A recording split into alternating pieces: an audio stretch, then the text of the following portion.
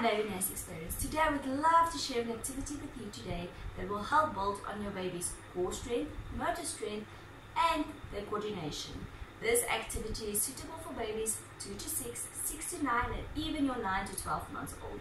This activity can be done twice, 2-3 times a day at home and even every day if you like. What you're going to need is a blanket to lie baby on their back and make sure that they are comfortable. The activity we're going to do a nursery rhyme and we're going to work on their hips and their legs.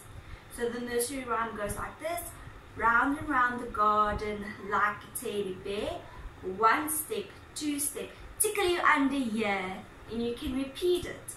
Round and round the garden like a teddy bear, 1 step, 2 step, tickle you under here.